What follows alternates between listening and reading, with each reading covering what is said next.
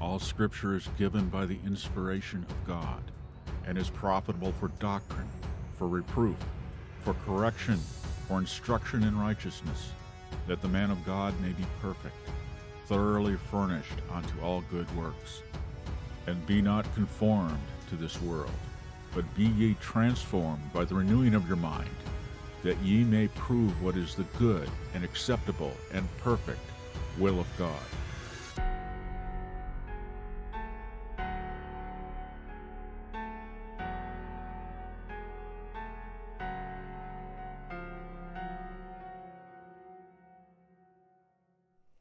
Welcome to Thinking Biblically. This is still the 5th day of October in the year of our Lord 2023. Continuing on with this series, because one video would be way too long, on the New Covenant, especially the New Covenant in the New Testament here, which is called the New Testament, but it means New Covenant. A testament is a covenant that's brought into force by the death of the testator. Yeah, the death of Christ. That's a difference in itself. The Old Testament, you had the death of an animal. In the New Testament, you have the death of the Lamb of God, the Son of God himself, who spills his blood. It's the blood, his blood is the blood of the new covenant, the eternal covenant, the perfect covenant of God, the final answer for the fall of mankind in the garden, bringing man to the ultimate purpose of God, to be his very image. And we haven't seen that totally fulfilled yet. We're waiting until the message of the gospel goes out into all the nations, and then the end shall come. Then Christ shall rule for 1,000 years on earth, and then once he's put all enemies under his feet, then he will deliver up the kingdom to the Father. And then we have the new creation, the new heavens and the new earth, where God the Father, God in his totality, dwells in our midst and in us in the New Jerusalem. The church being the center of the universe, the church as in God's people. And there are nations besides that, too, that come into that. So it's not a Augustinian floating around in clouds, strumming harps for eternity. Or a Roman Catholic standing in a great congregation staring at God. Oh, God has all kinds of things in mind. And we're in the center of it all. As the brethren of Christ, the firstborn of many brethren. We are the people of God. It just does not yet appear what we shall then be. We are currently incognito, dressed in robes of flesh, clay, vessels of clay. Yep, until he returns. Come quickly, Lord Jesus. I can get excited thinking about that. I was just looking at some of the events on the news, and it's like, no. Well, not on the mainstream news. I don't watch that. It's all a pack of lies. It's all driven by money. If it's the love of mammon, you cannot serve God and mammon. Every Christian better take that to every young person, every young Christian. You cannot serve God and mammon. If you want to have the wealth and the pleasures of this world, just forget Christ. Just forget him. If that's your God, to follow after the things of this world, don't even bother trying to follow Christ. You can't do it. Your heart needs to be transformed. You need to be born again. Be freed from your idols. All right, so we're going to look at, I can only look at a little bit of the New Testament because it's so full of it. Oh, I see it's coming back. Oh yeah, I wiped the covering off my face. God, it is sort of a bright, a purple. Don't worry about it. It's not a problem. It did smart a bit when it happened, but it's just cosmetic. And I found my glasses. God knew where they were. Apparently they got knocked off my face, and I was a bit stunned and in pain. I didn't notice too occupied with other things. I thought I'd just maybe set them down someplace while I was doing something else and couldn't find them. I don't know. Oh, the pleasures of being old. Actually, there's some benefits to being old, too. My mind is not as sharp and quick as it once was, but my understanding has increased dramatically. Dramatically. My ability to understand Scripture and to know God keeps growing. That doesn't wear down as you get old, because it's not of the flesh. The Spirit of God is in you, and He renews you, and He gives life to our mortal bodies, and He even helps us find our glasses. Just ask, and you shall receive. Yeah, once I did. I know so many times this has happened to me. I don't mean, I've lost my glasses too many times too, but been in a situation when I couldn't fix it. And just, God, help me, please. Yep, He answers. He answers. Might take a minute or two, but He answers. And it brought to mind, I'd already looked where I got smacked in the face. But when I went out there and I pulled the bags of chicken feed back from where I'd put them, there were my glasses on the floor, folded up. Already looked. But it was once I asked God, knowing He full well, He knows where they are. Please help. And He does. He does. Even the small things like that, He cares about. He cares. Just ask. Ask in faith. If you don't ask in faith, then don't expect. But so many Christians don't believe that God actually does things like that. How can you be a Christian? Where is your faith? You have faith for some things, like Jesus said, "Oh, ye of little faith." The disciples had faith for some things, but not for God getting them across a stormy lake. They thought they're fishermen, professional fishermen, and this is so they were relying on their own experience. Jesus was asleep in the bow. Like, disciples, what is wrong with this guy? Lord, don't you care? We're perishing. Oh, ye of little faith. No problem. Seas calm, wind stopped. Then the disciples are gaping at him in awe, like, what manner of man is this? Well, the God-man, the Messiah, the one who created all things. All right, so let's go to the Scripture and look. I'm going to just pull up a couple because I'm trying to keep things a little short. And I don't know, we're going to end up in Hebrews, but I want to show you some samples in other places first. First, we'll go back to the Old Testament, to Exodus chapter 19, verse 6. And again, having to do with dispensationalism, chopping the Bible up, not understanding the church, not understanding that it's God's one people of God, Old Testament and New. The Old Testament under a different covenant, that none of the Old Testament saints could come into the presence of God until Christ atoned for their sin at the cross. And then, that's why Abraham, Jesus spoke of Abraham being in paradise, or called the bosom of Abraham, awaiting. And that's why Abraham was glad to see my day. They were waiting for Christ to come to make atonement, the Lamb of God, to usher in the new covenant. And once that was in, then Christ took captivity captive into heaven, took them with him when he ascended. And now heaven's been opened by Christ. You don't have to go to a holding tank to wait for that.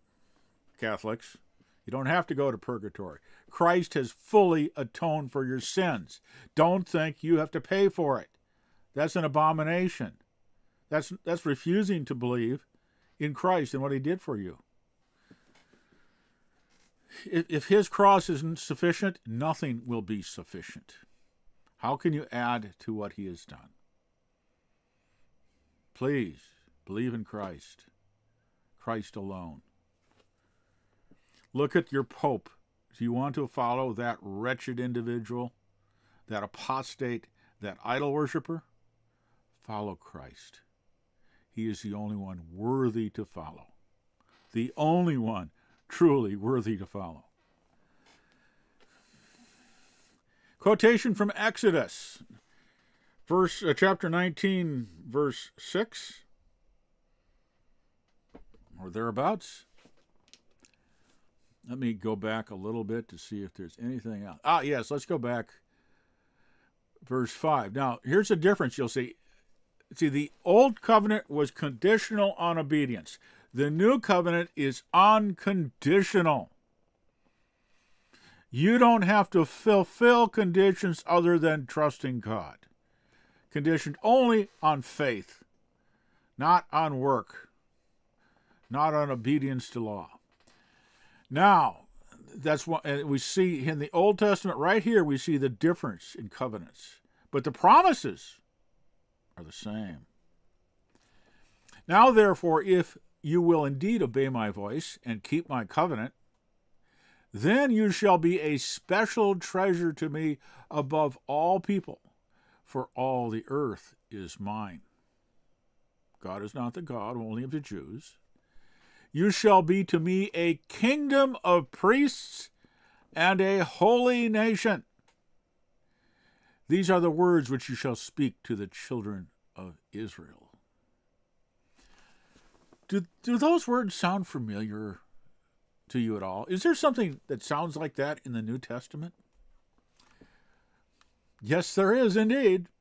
1 Peter chapter 2. I'm going to go up a little bit. Let's see, where should I start? Oh, I have to go way back. Okay, first was chapter 2 of Peter, okay? Because this is so full of good things, of new covenant, that I can't just go to the focus of it right here. But we'll get there. So please bear with the word of God, please. If you'd like to stand, that would be appropriate. Churches that do that, that's not necessarily a bad thing, except there's some people, there are days when it is painful to stand up, depending on what you've been doing. Therefore, some people just, very difficult. Be merciful. Love the brethren. Therefore, laying aside all malice, all deceit, hypocrisy, envy, and all evil speaking. So we just lay it aside. We don't have to work at it. Just lay it aside. As newborn babes, the new birth, you must be born again, born from above, born of the Spirit. Desire the pure milk of the word, that you may grow thereby. If indeed you have tasted that the Lord is gracious. So in other words, if you have been a recipient of God's grace, if you've been born again, coming to him as to a living stone, rejected by men, but chosen by God and precious.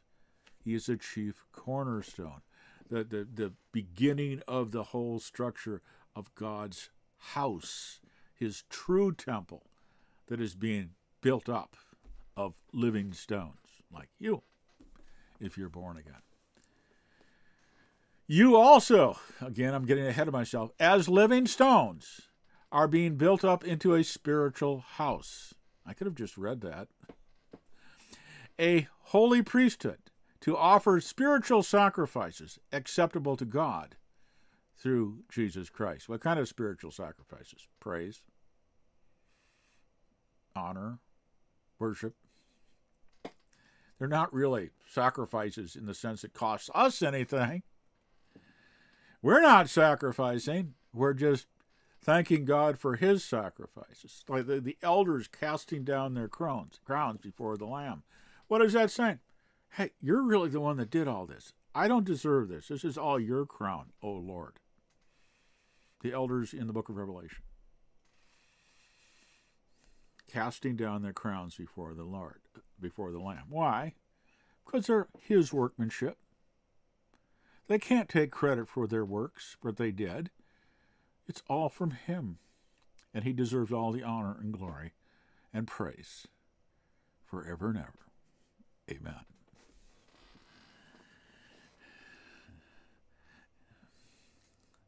Therefore, it is also contained in Scriptures, behold, I lay in Zion, like Old Testament Scriptures, a chief cornerstone, elect, precious, and he who believes on him will by no means be put to shame. Old Testament promise of Christ and salvation by faith. Grace through faith. No one in the Scripture is ever saved by any other means, because all have sinned and come short of the glory of God. Everyone is in the same boat. All are sinners. Christ died for the sins of the whole world. But in order to be partakers of that atonement, you must be in him by faith. You must trust in him. Without faith, if you don't believe it, if you don't trust in him, you are calling God a liar. The true sin unto death, the true sin that is unforgivable, is a continuing and final rejection of the Holy Spirit's work in calling you to Christ. Apart from the Holy Spirit's work drawing you to Christ, you're not going to be saved, because your inclination is to run away.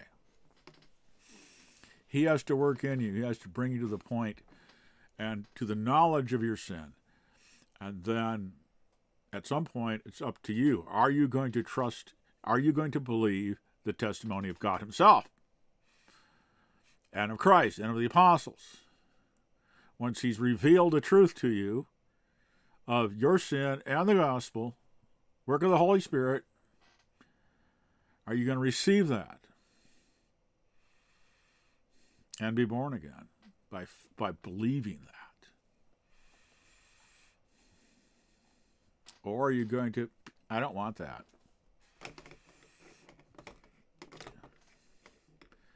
I'm not interested in the Son of God dying for my sins, that I might have eternal life rather than eternal damnation as a free gift from God. I'm not interested. That's what you're saying.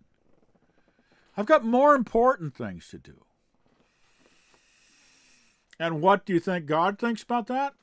His wrath abides on those who refuse to believe.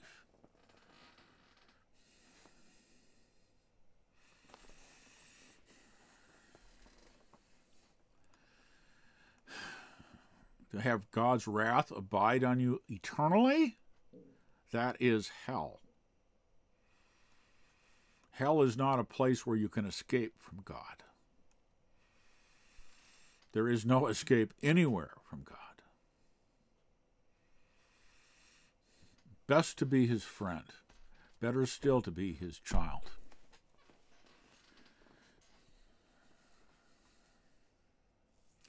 As a free gift. Eternal life is a free gift. No purgatory, no works, no nada. Just trust him. As I am without one plea, but that thy blood was shed for me.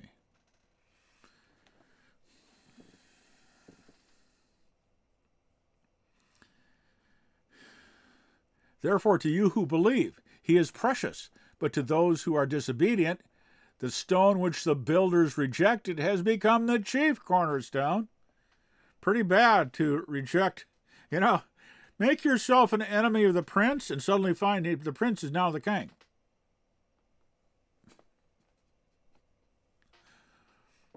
Bad situation. Psalm 2, kiss the Son. Kiss the Son. Be wise. Kiss the Son. Because he's going to be King of Kings and Lord of Lords. He's coming as that, not as a child born in a manger. He's coming as King of Kings and Lord of Lords with all power and glory. And yet the kings of this earth and their armies will seek to oppose his coronation procession. Bad choice. Really bad choice. But a very short-lived choice. Literally. This sword, a sword comes out of his mouth. Well, his word is the sword. And that's it. He pronounces judgment on those who oppose him. And they die where they stand. Consumed by the word of God. Bad choice. And all the church is going to say, amen. Because they deserve it. Thoroughly deserve it. And that's a lot of what happens in the book of Revelation and is happening now, is preparation for this judgment, when it will be evident to all creatures that God is entirely just and they deserve exactly what they get.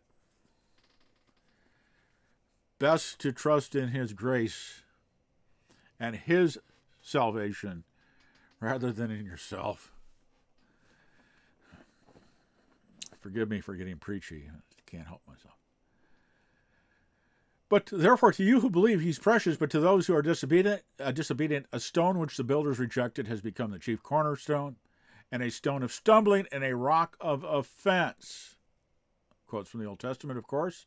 They stumble, being disobedient to the word. Who is the word? Not what is the word. Who is the word? John 1:1. In the beginning was the Word, and the Word was with God, and the Word was God. The scripture, when it says the Word of God, almost always is referring to Christ, to the divine Word of God, not to the scriptures. That mistake is often made, but it's to a person, like in the Old Testament. And the Word of God came to the prophet saying, who is the Word of God? It doesn't say the Bible came to the prophet saying. Who came to the prophet saying? The Word of God came. He did. The one who became flesh and dwelt among us. Who is God? God revealing himself. God speaking. God creating. That's the Word of God. God saving.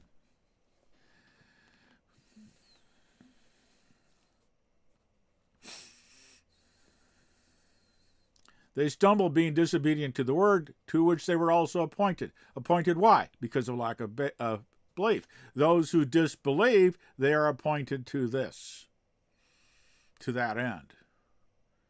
It's not people that haven't disbelieved that are appointed to that end. It's those who hear and disbelieve. As opposed to the Calvinist idea that God chose to create a people to destroy for his own glory. That is an abomination, that those doctrines, which are so strongly present in the Westminster Confession of Faith and the Reformed Baptist Confession of Faith, which is basically the Westminster Confession of Faith with believers' baptism added.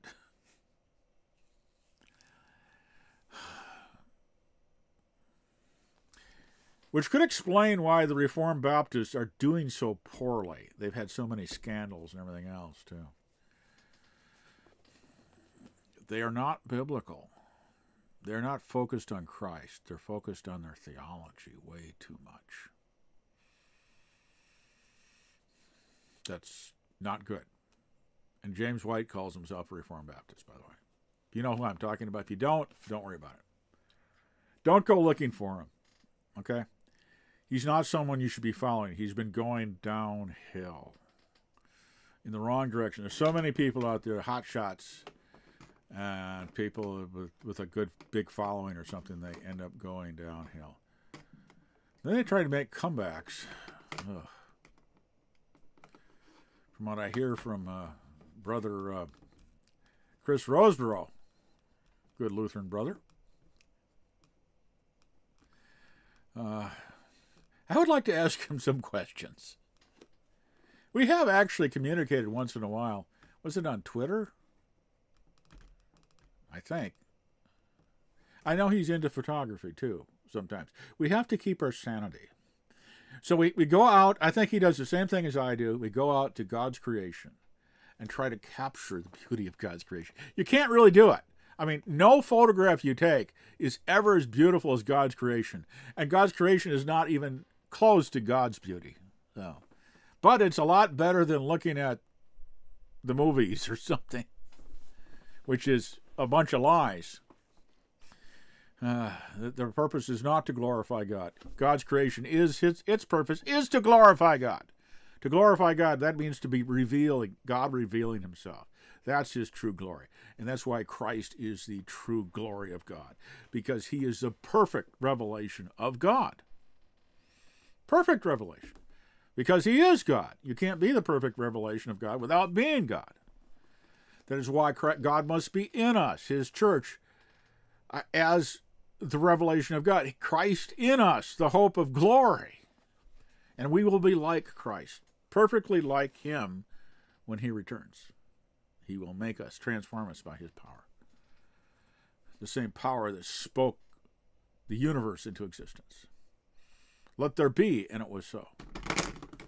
But if you remember, God got his hands dirty making Adam, formed him out of the dust of the earth, and then breathed life into him.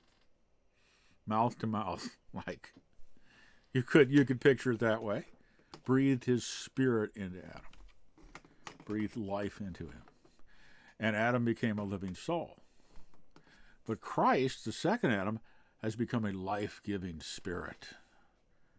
Much more. It's like a two-stage creation almost. First Adam, first the flesh, and then the spiritual, the new birth. The natural birth, and then the new birth. The natural creation, and then the spiritual creation. The real thing that lasts forever, as opposed to a temporary thing that is wearing out. Which the Old Testament even talks about, the prophets that talks about God will change creation like one changes an old garment, puts on a new garment.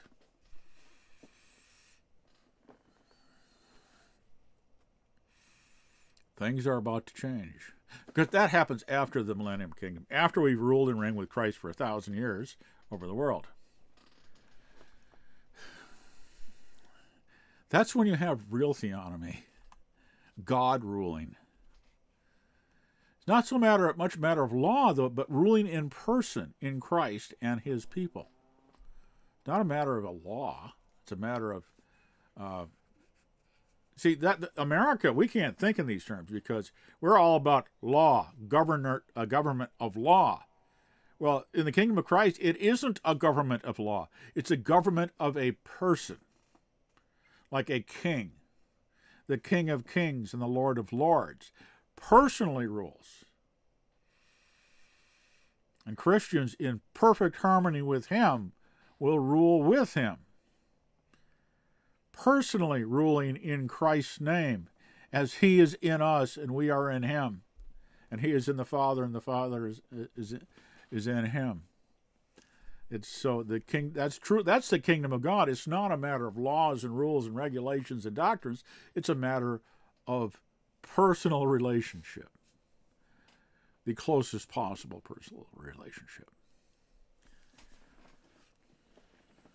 Completely different. Just like the Old Covenant and New Covenant are completely different. One is law and what we do.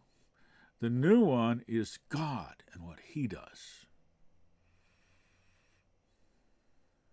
Different kind of covenant. Back to Peter here. But they stumbled, being disobedient to the word to which they were also appointed. Disobedient because of unbelief. They were appointed to that end because of unbelief. But you are a chosen generation. What did we just read back in Exodus chapter 19, verse 6? You are a chosen generation, a royal priesthood, a holy nation. Actually, this is from multiple sources that Peter's quoting here. He's applying it to who? These were all promises to Israel. Who's he talking to? The church. The church is Israel. It is believing Israel. It is a continuation of believing Israel under a new covenant. Whether you're Jewish or Greek or Gentile, if you're in the church, you're neither. You're one new man. Christ has brought the two together and made them one New man in him. You're not Jewish, you're not Gentile anymore. You're his, the people of God. A chosen generation, or race. The word generation and the word race is the same, means the same thing. It's not a period of time, by the way. It can mean that, but that's not the real meaning of it. It's commonly misapplied and misunderstood. A royal priesthood. See, that's different. The priesthood of Aaron was not a royal priesthood. Aaron was not of the tribe of Judah. He's of the tribe of Levites. The Levites, the tribe of Levi, is where the priesthood is in the Old Testament.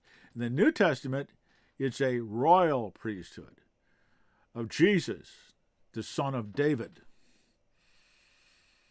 which had no priestly purpose in the Old Testament. If the king decided to offer a sacrifice in the Old Testament, he was in big trouble. But Jesus, the king, is the sacrifice. This is pretty good. This is coming off the top of my head. It's not my doing, okay? I've discovered this often when I'm trying to teach. I get double blessings myself. It's like, wow. I learn as I listen to myself, which is a bit strange. A royal priesthood, a holy nation. These were promises to Israel in the Old Testament. Did they achieve that? Did they obtain these things? No. No, only in Christ are these things obtained. It is a continuation. The promises get carried over and fulfilled in the Israel of God under the new covenant in Christ. His own special people. Didn't we read that in Exodus 19? A special people for me. He says these things in other places too in the Old Testament and the law. That you may proclaim the praises of him who called you out of the darkness. This is particularly about Gentiles too, because we were called out of complete darkness.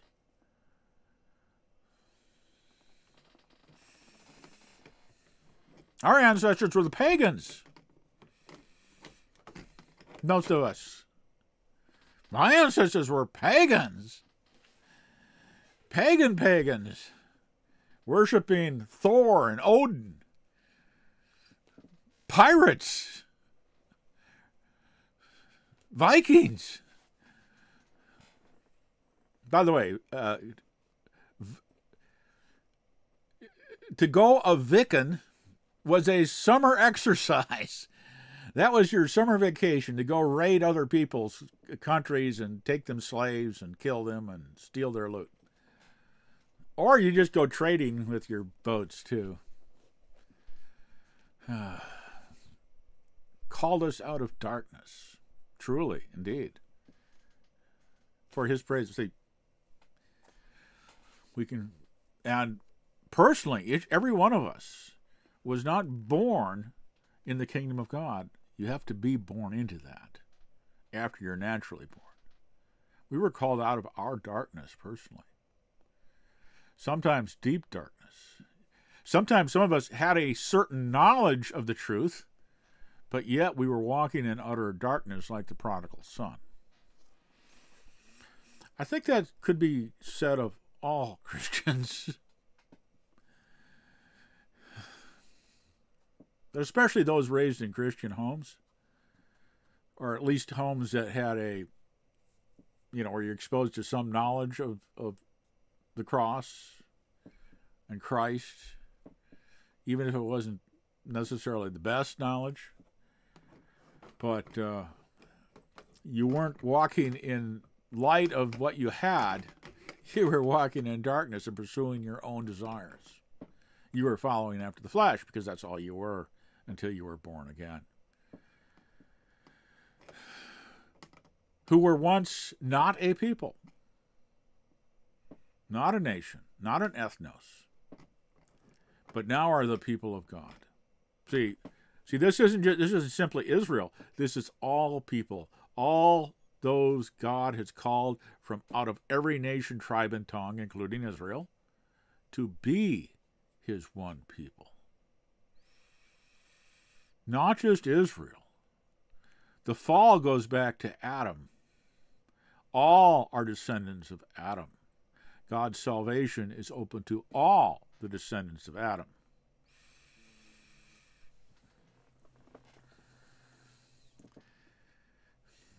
Am I actually going to get to what I wanted to get to? I think this is pretty good. If I don't, we'll just do another video.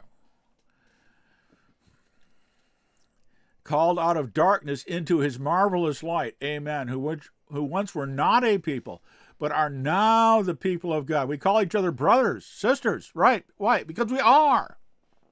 We are. Christ himself is our fellowship. He is our koinonia. He is our common possession. He is our unity. And he is our King and our Lord. And our Savior and our God.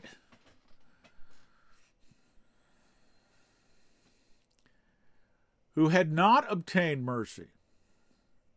The Jews didn't obtain mercy, and certainly the Gentiles didn't, but now have obtained mercy. Beloved, I beg you, as sojourners and pilgrims, what we are in this world today, we are not citizens of this world. We are sojourners and pilgrims. We are just traveling through this land of woe. There's a spiritual that goes that way. I can't remember how it goes. Oh well, I sort of like that song.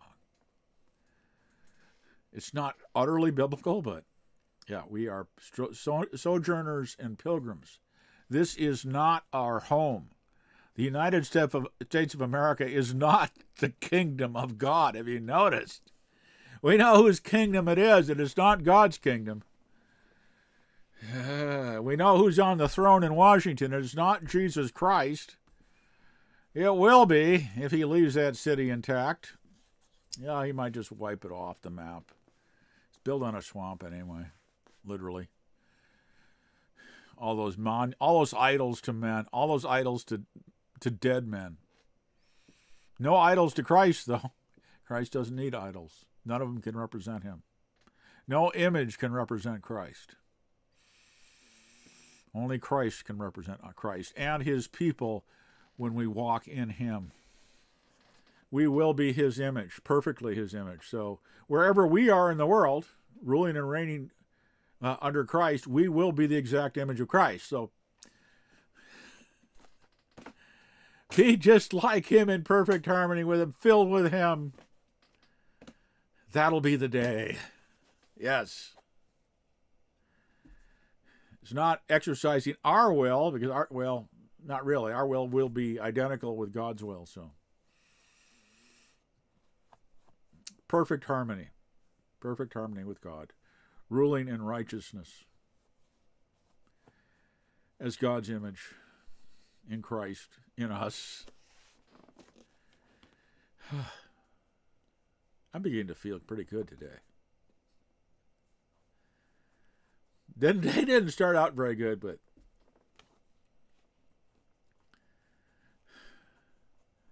abstain from fleshly lusts that wage war against the soul, and have your conduct honorable among the Gentiles. This has to do with the video I did the other day. Well, the video is about God's word and the problems of saving fundamentalism. The fact that we so often don't walk as sojourners and pilgrims, and we don't keep our conduct honorable among the Gentiles, and we are often not being the image of God. We are being shining manifestations of the flesh because we don't love the brethren. Jesus said, "By this shall all men know you are my disciples, if you love one another." So doesn't that mean that's one of the major tools of evangelism, brothers and sisters? Not polemics, not fighting,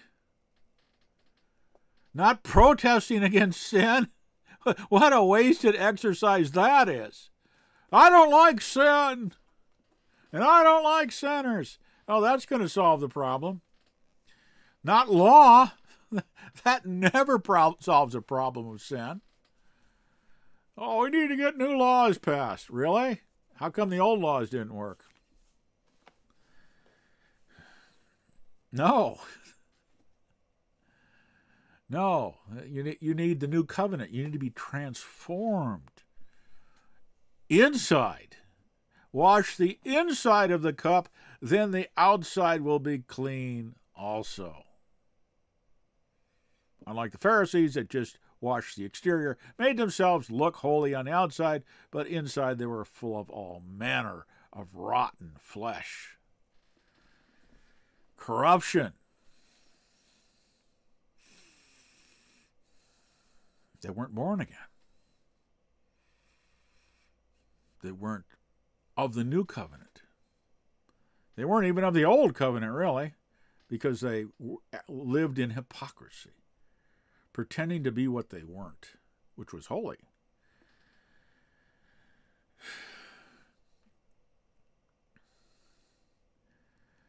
That when they speak against you as evildoers, they may, by your good works, when they observe, glorify God in the day of visitation, his visitation. When God comes to visit, that means God's coming to judge.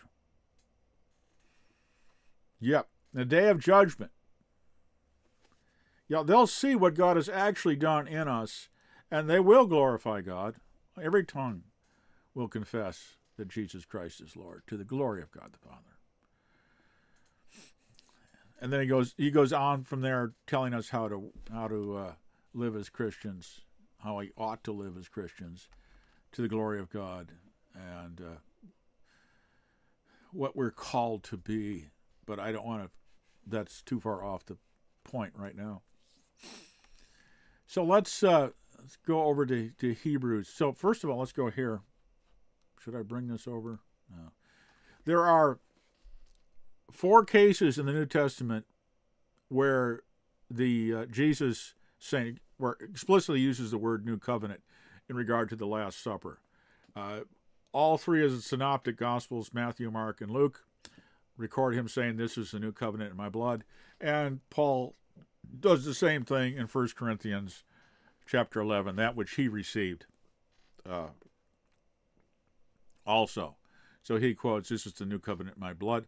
I am shocked that I've heard almost no sermons about the new covenant. As a little bit of a sideways here, there is, covenant theology and Reformed covenant theology, and which was really a very small thing, but they're very noisy. There are very few Calvinists in this world, very few Reformed people in this world. Reformed Baptists are smaller than almost any sect. There's just a handful of those.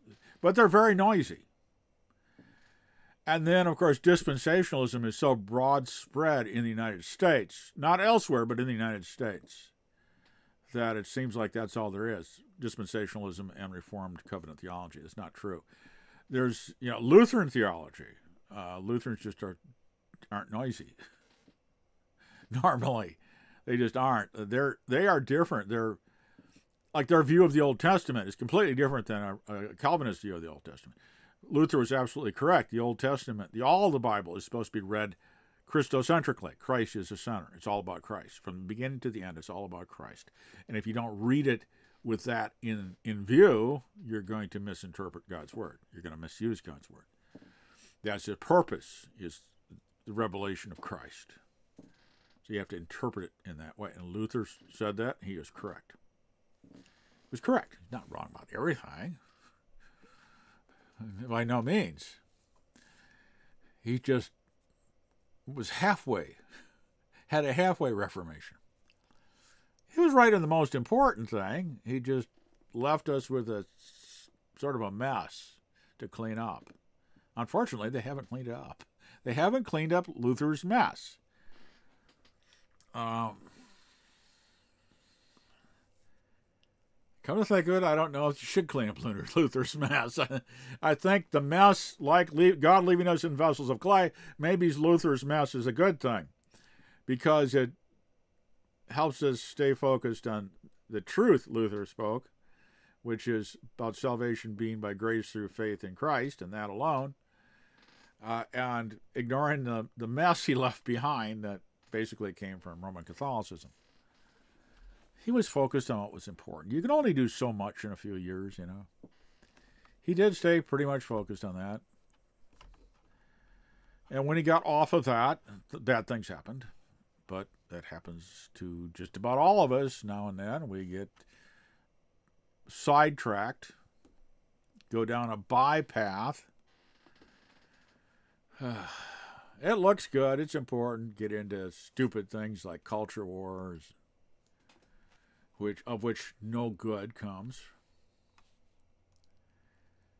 So here we have I'm going to go to 2 Corinthians 3:6. And what I did here, I just searched on the, let's see, I don't want to do that. I don't want to mess up my settings, or just, on the left-hand side of the screen, I've got a list of references that pulled up when I did a search. That's all it is. And for New Covenant, in the New Testament, the term is used 9 times. 2 Corinthians chapter 3, verse 6 says this, which is interesting. You are our epistle, our letter, written in our hearts, known and read by all men. In other words, those who had come to faith through the testimony of Paul, church in Corinth, of all things, the church in Corinth, is a letter to the world.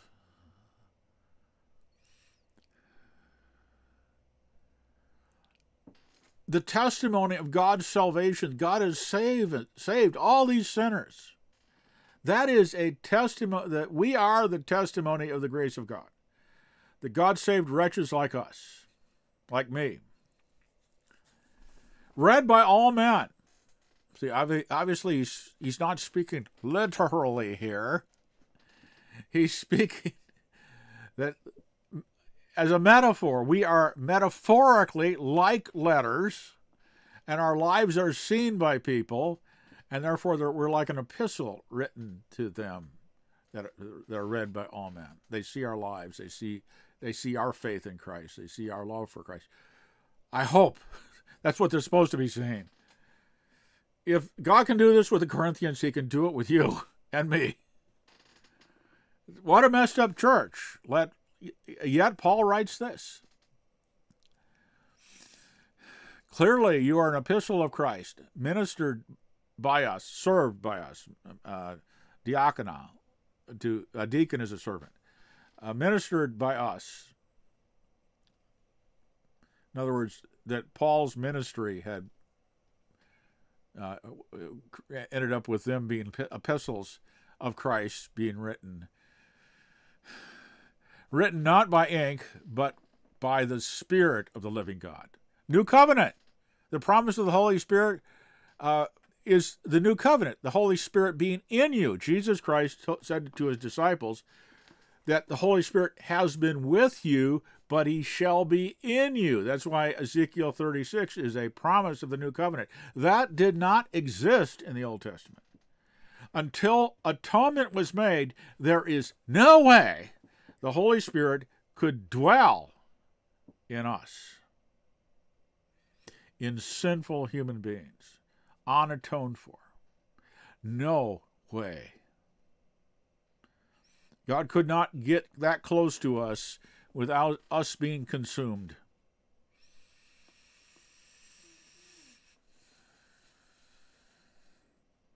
He's holy. We're not. How do you deal with that? How can unholy people be reconciled to the holy God? Christ, the cross. Who provided that solution? God. Why? Because he loves people. He loves sinners. He wants them to be saved. Calvinism doesn't believe that. I mean, confessional Calvinism, the Westminster Confession of Faith, does not believe that, including Reformed Baptists. They don't believe that. Only some people were created by God for that purpose. Everybody else was created to be destroyed in hell for the glory of God. That's what they say. That's not what the Bible says. For God so loved the world, his creation. Did God hate Adam? No. He had a plan back in the garden, remember? He had a plan.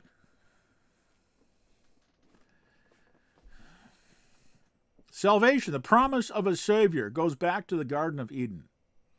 They didn't need a Savior until they fell. If God wanted to destroy sinners, he would have destroyed them. Solved the whole problem right there. Nope. Didn't do that. For God so loved the world that he gave his only begotten Son. Loved the fallen world. His marred creation, marred by sin, by rebellion. God, the absolute ruler of all things, rather than simply destroy and create again, he said, I'm going to fix it. I'm going to arrange things so I can show grace and mercy and love to people who are sentenced to death by my law, and reveal those characteristics of mine through that. Reveal my nature more thoroughly through the salvation of these lost souls.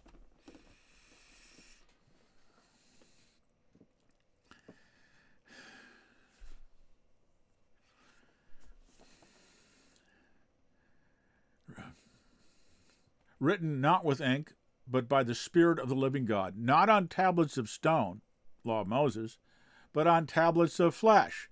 That is, of the heart. What did we see back in Jeremiah and Ezekiel? That God was going to write his commandments on our hearts. Give us a new heart. Take out the heart of stone. These are all promises of the new covenant revealed in the Old Testament. That's why the disciples did not ask Jesus at the Last Supper, what do you mean by a new covenant? They knew these things. The Jews knew of these promises. They were waiting for this to happen. Just like we're waiting for the return of Christ and the final fulfillment of the promises of the new covenant, the redemption of our body, and us being conformed fully to the image of Christ. Truly his temple, truly his people, truly glorifying him as everyone else sees God's grace and mercy in us.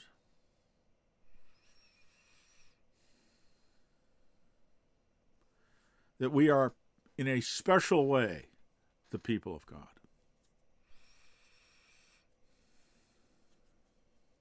In the midst of the nations. As it shall be, especially during the millennium. We will be constantly bearing witness by our very existence. God's grace and mercy to sinners. And a testimony to them that this is the kind of God we worship. A God who loves sinners, who seeks to save sinners, restore them, and make them what they were supposed to be from creation.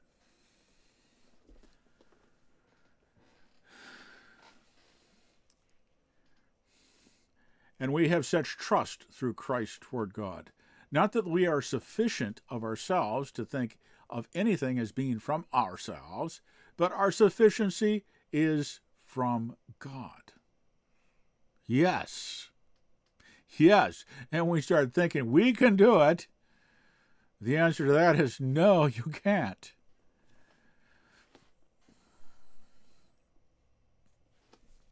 And I can say for 47 years, I can witness to that fact.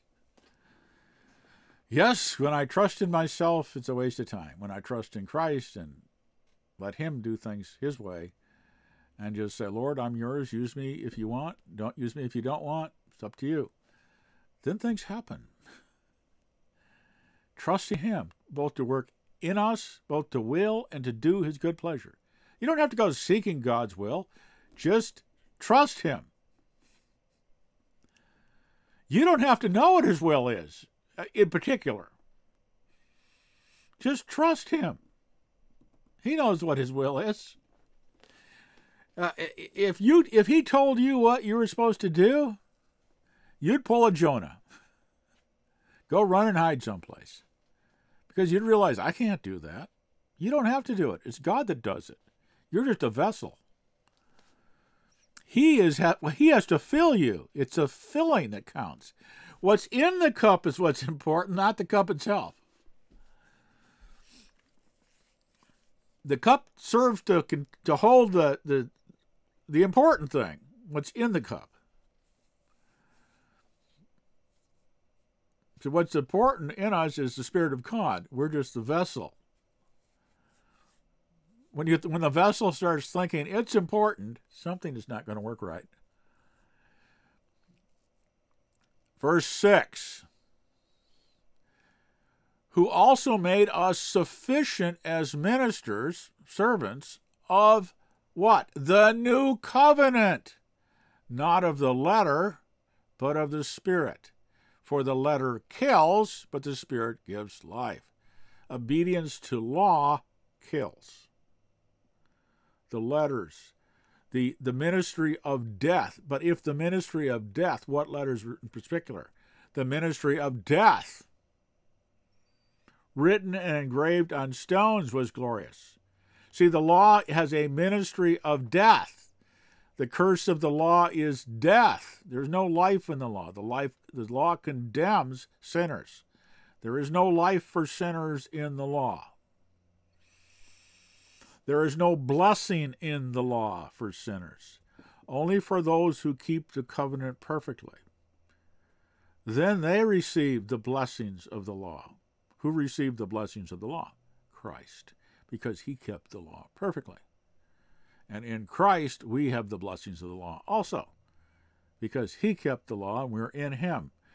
Our lives are hidden in him. We died with him. We rose with him. The church is Christ. Christ is the church. We are all made one. We are made one spirit with him. I mean, what the New Testament teaches is so far beyond what we think it teaches. Ministers of a new covenant, not of the letter, but of the Spirit. For the letter kills, but the Spirit gives life. But if the ministry of death, written and engraved on stones, the Ten Commandments, was glorious, so that the children of Israel could not look steadily at the face of Moses because of the glory of his countenance, which glory was passing away, fading away, how will the ministry of the Spirit not be more glorious? For if the ministry of condemnation had glory, the law condemns. The ministry of righteousness has far more glory. Righteousness what? We're made righteous. We have the righteousness given to us of Christ, and God is also at work in us to conform us to that image over a period of time. That is, until he comes, and then we'll be instantly transformed into the image of Christ. All right, so here we clearly have the promises of the new covenant. Speaking of the new covenant, of the Spirit, of a better ministry, not the covenant of the law, which had glory but condemns, but the covenant of grace, the covenant of righteousness, a gift of righteousness, a covenant of life. That's more glorious. That's what we have. The new covenant is much better than the old covenant. So now let's go quickly to Hebrews. I'm already at 1 hour. But finding fault with them, chapter 8, verse 8. Let's go up a little bit. Hebrews assumes a knowledge of the law. which is why it's hard to understand. It assumes a good knowledge of the law. And it's because it's written to Jews, to Jewish believers, to encourage them not to turn back. They were under persecution. They were under tribulation, pressure, which is what the word tribulation means, pressure, to go back to the law of Moses, to get rid of this Christ thing and go back to the law of Moses. And the writer of Hebrews is encouraging them not to and telling them, if you do that, there's nothing there for you. There's no life there. To go back to that is to die, because the law can't make you good. The law can't make you righteous. The law can't reconcile you to God. So he's talking about the superiority of the new covenant. And if you don't, Hebrews, there's things in it that can be misunderstood readily by people today. For every priest is appointed to offer both gifts and sacrifices. Therefore, it is necessary that this one, capital, Christ, that is, also has something to offer. For if he were on earth, he would not be a priest, since there are priests who offer gifts according to the law. In other words, the temple was still standing when this epistle was written. There were still priests of Levi who were offering sacrifices and gifts in the stone temple, who served the copy and shadow of the heavenly things, as Moses was divinely instructed when he was about to make the tabernacle. For he said that as God said, "See that you make all things according to the pattern shown you on the mountain." See, the earthly tabernacle and then the temple were merely a physical likeness of things that are in heaven. In the book of Revelation, we find a temple in heaven. Actually, in several places, I think. That these are a copy and a shadow of the heavenly things. But now he has obtained a more excellent ministry, Christ has, than the earthly priests, inasmuch as he is also the mediator of a better covenant. The previous covenant was mediated through angels and Moses. Christ is the mediator, is God himself, and the Son of God and the Son of Man, and he is the mediator of a better covenant that he purchased with his own blood, not with the blood of animals. But I'm probably getting ahead of myself here.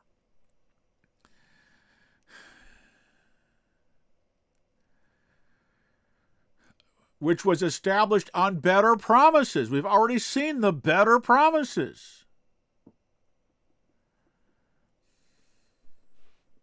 Promises of the new covenant enumerated in the Old Testament.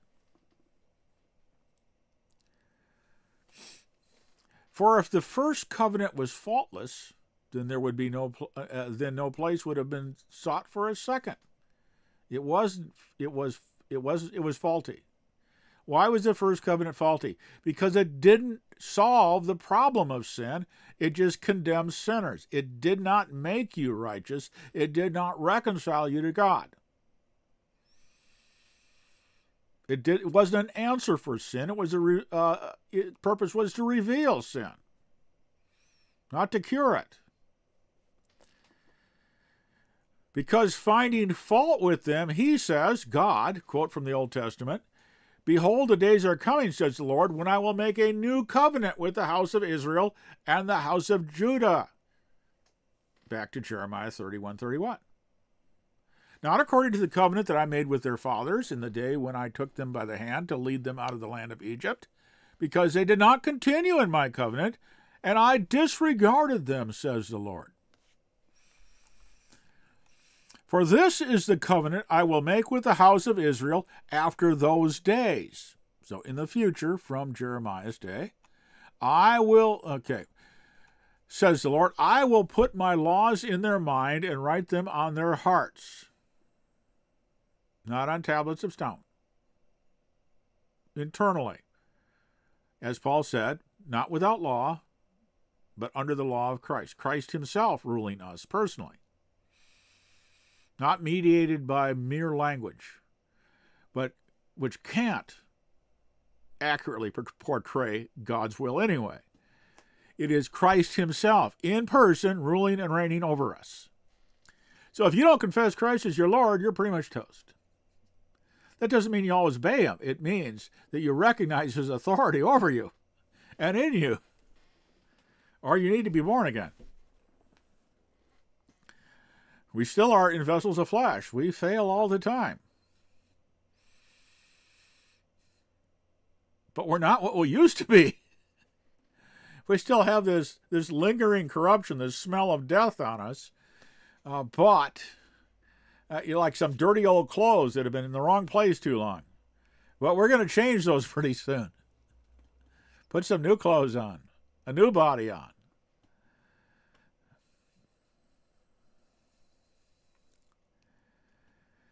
And I'll put my laws in their minds and write them on their hearts. See, in the Old Testament, if you've gone over to Israel at the Wailing Wall, you've seen this. You've seen the Jewish men worshiping with the phylacteries, the leather box in their forehead, which contains quotations from the law. And on their right hand, you see a box, and it's wrapped around, and that contains quotations from the law too. Because the scripture said, you shall bind my laws on your forehead and on your hand, your arm. Same thing. They took it literally. What did God mean? He meant this, exactly what happens in the new covenant. He puts his laws in our mind, his will, his righteousness, his justice in our mind, and writes them on our hearts. So we understand them and we desire them. We love them. And I will be their God, and they shall be my people. Promises, better promises.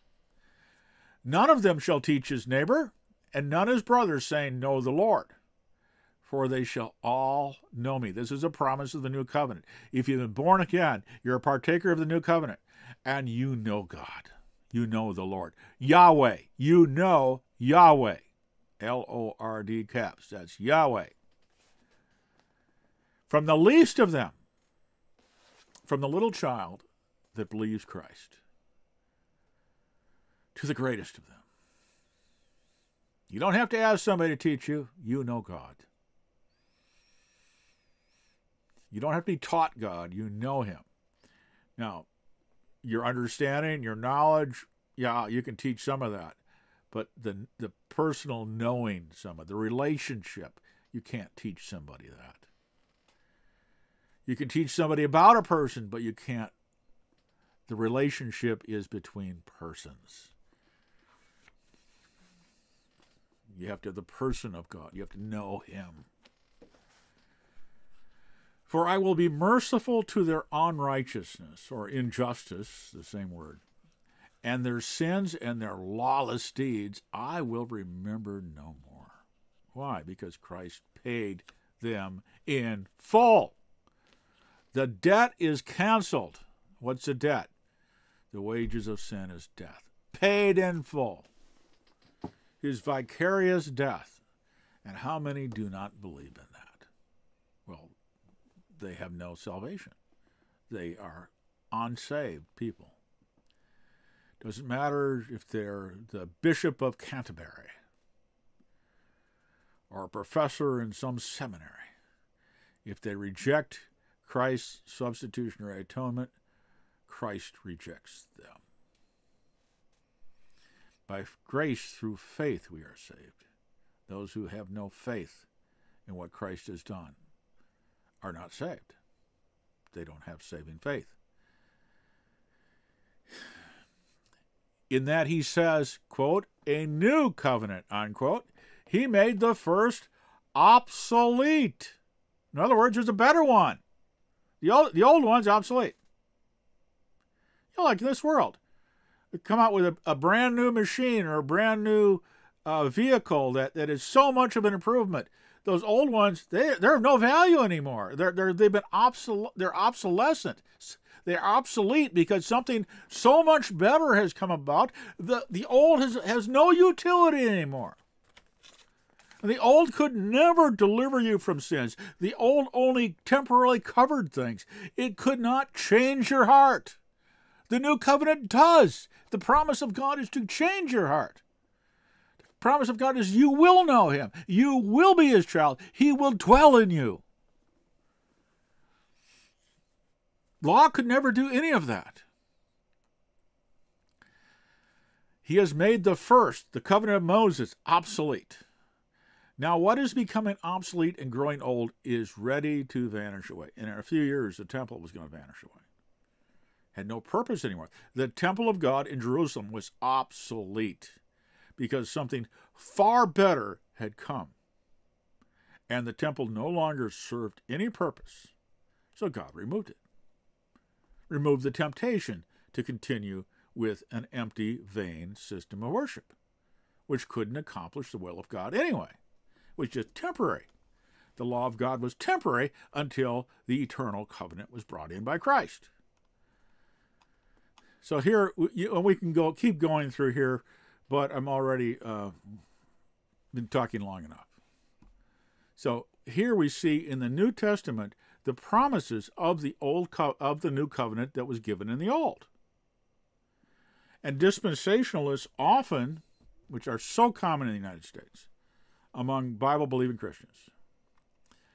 The dispensationalist idea is that the Old Covenant is only for the Jews. The promises of the New Covenant in the Old Testament were for the Jews. Well, they were for believing Jews when Christ comes.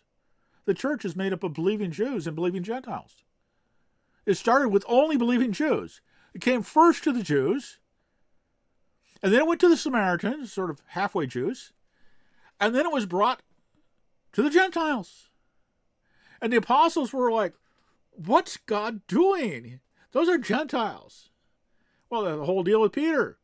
God had to give him a vision 3 times to convince Peter to go to the house of Cornelius, a Gentile, a Roman centurion, a country that was occupying Judea and Samaria and Galilee, a pagan country. And though Cornelius was a devout man, what the Jews would call a God-fearer, and had done many good things and given gifts and charity to Jewish people. In other words, he was a good man, but yet he was not saved. And so what did God do? He sent Peter and some others to Cornelius in order that Cornelius might be saved. See, being a good man, a God-fearer, and a friend of the Jewish nation does not save you.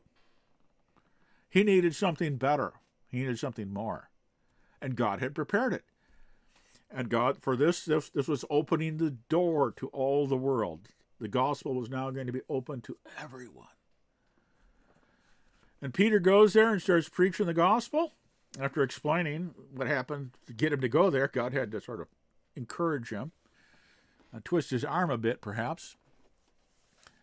And then he gets there, and while Peter is still speaking, the Holy Spirit, apparently sometimes a bit impatient, while Peter was still speaking, the Holy Spirit poured himself out on them, just like at Pentecost, and bam.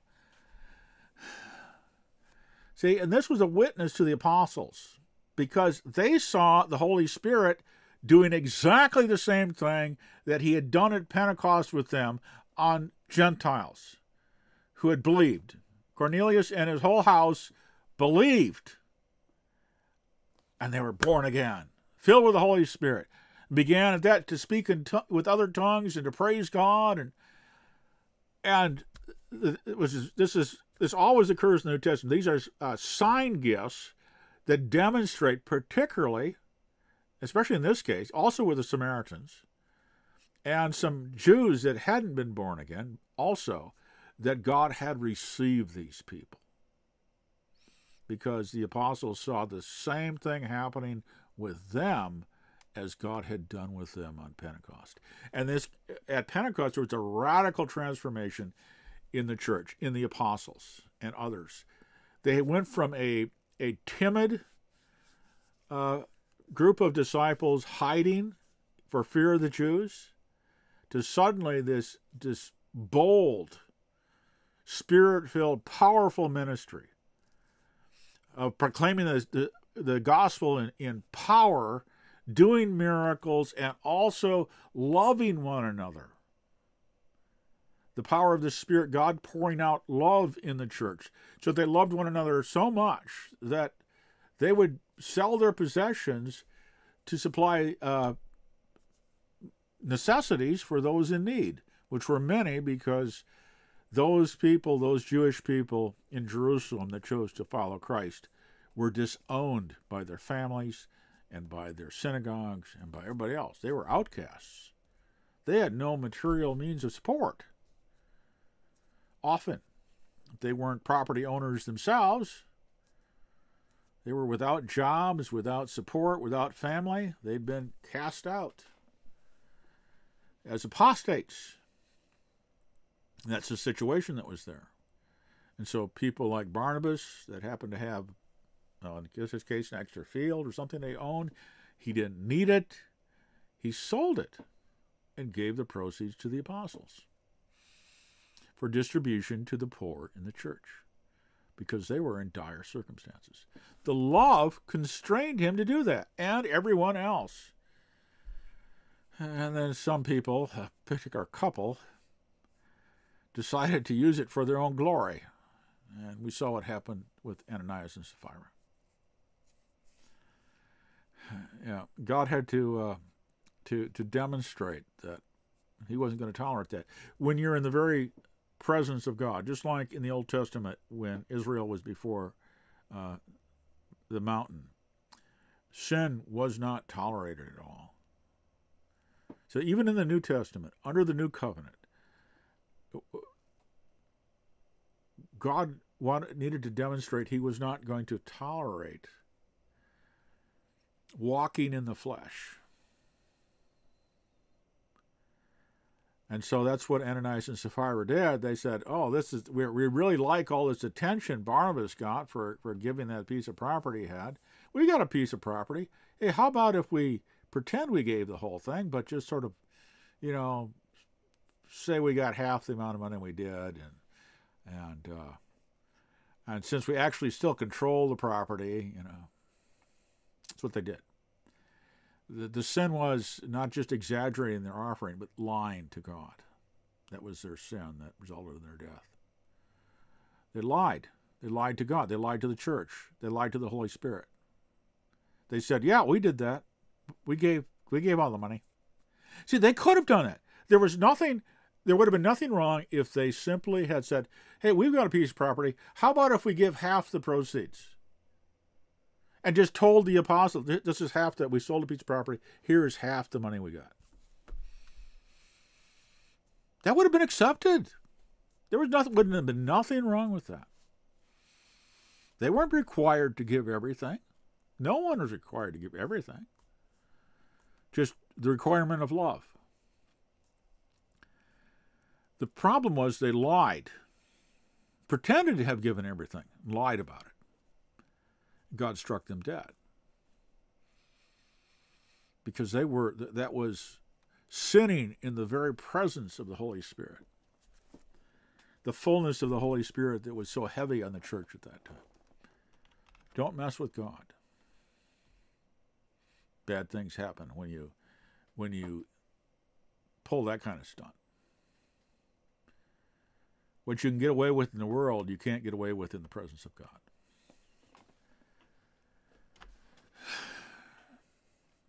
Does that mean they went to hell? No, it doesn't.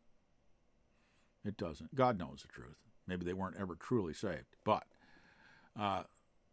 just as he said about the person that was sleeping with his mother or stepmother or whatever it was in Corinth, he said, Paul said, I've determined to turn him over to the devil for the destruction of his flesh, that his spirit may be saved.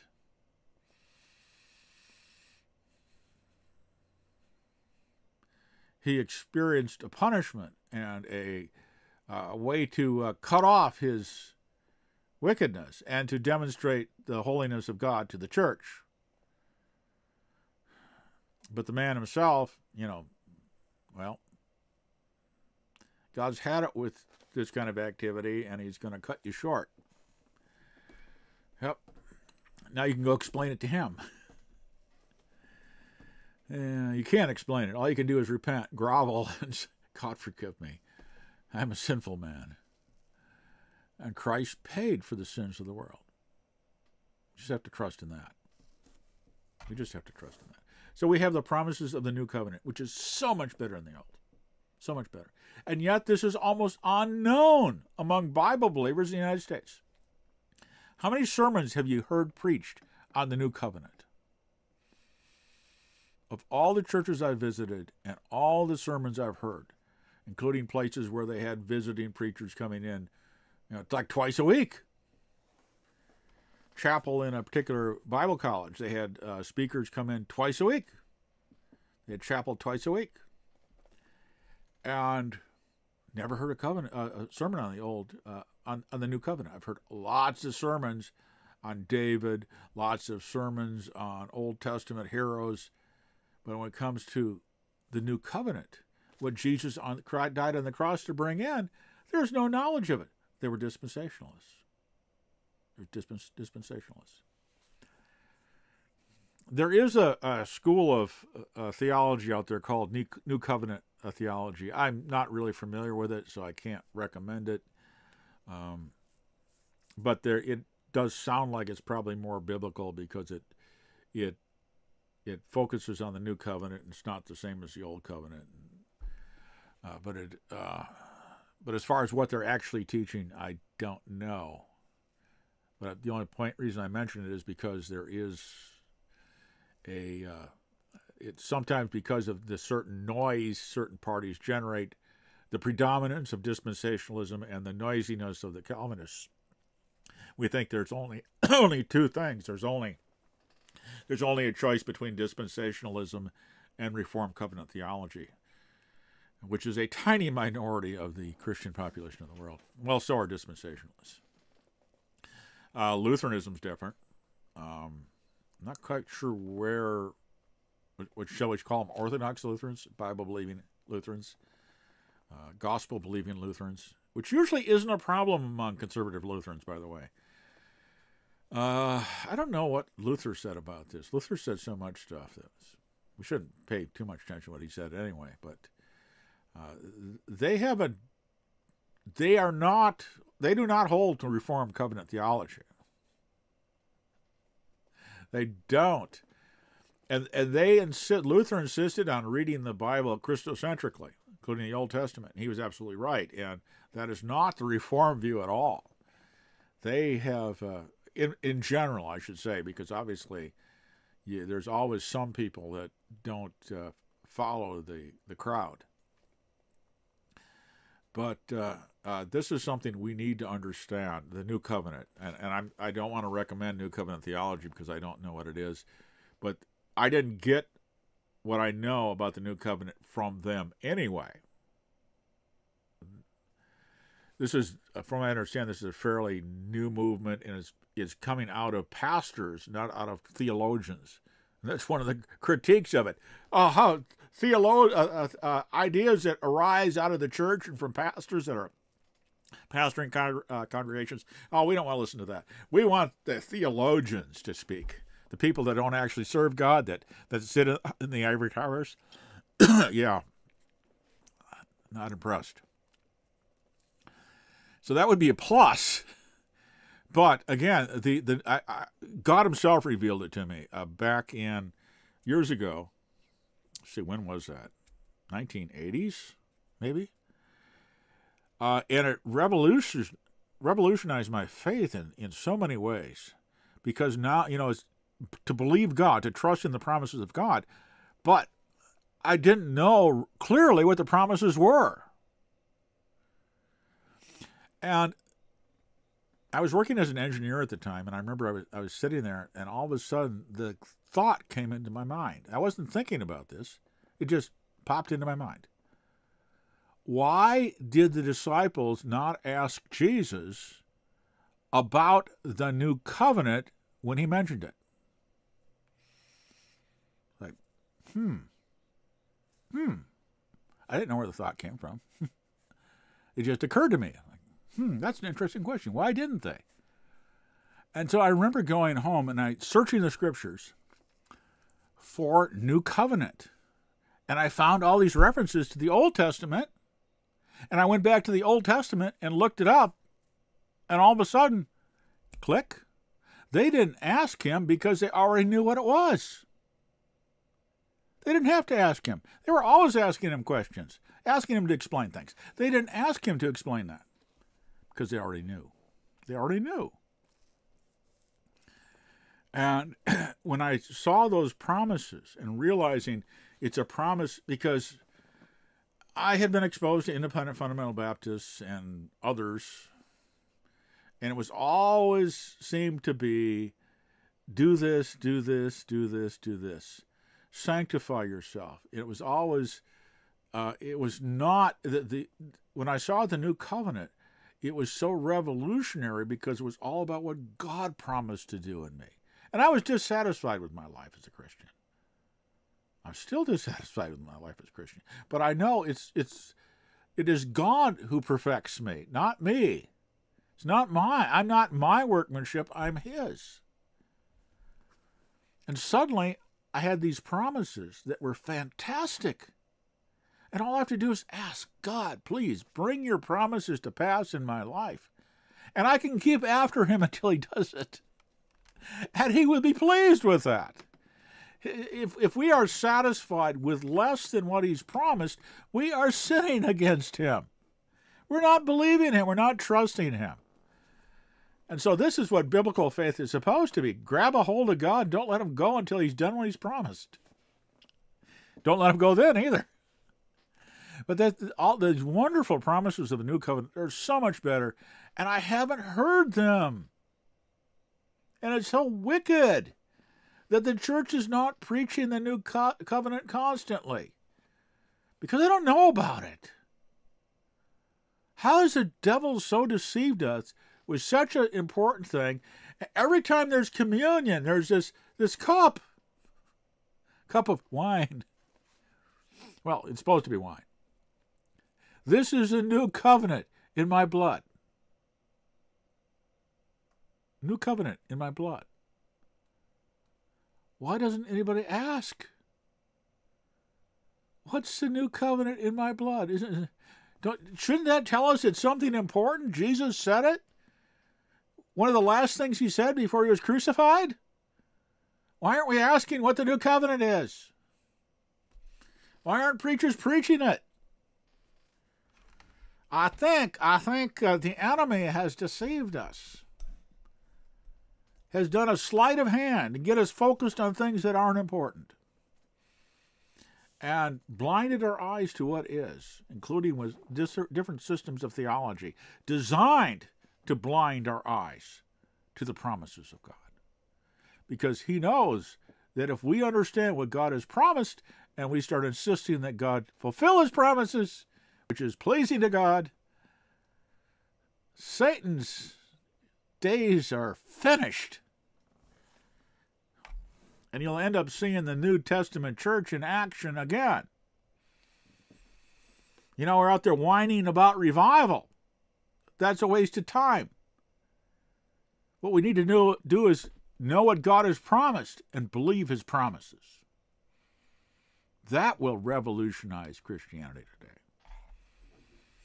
Change everything. It will change everything.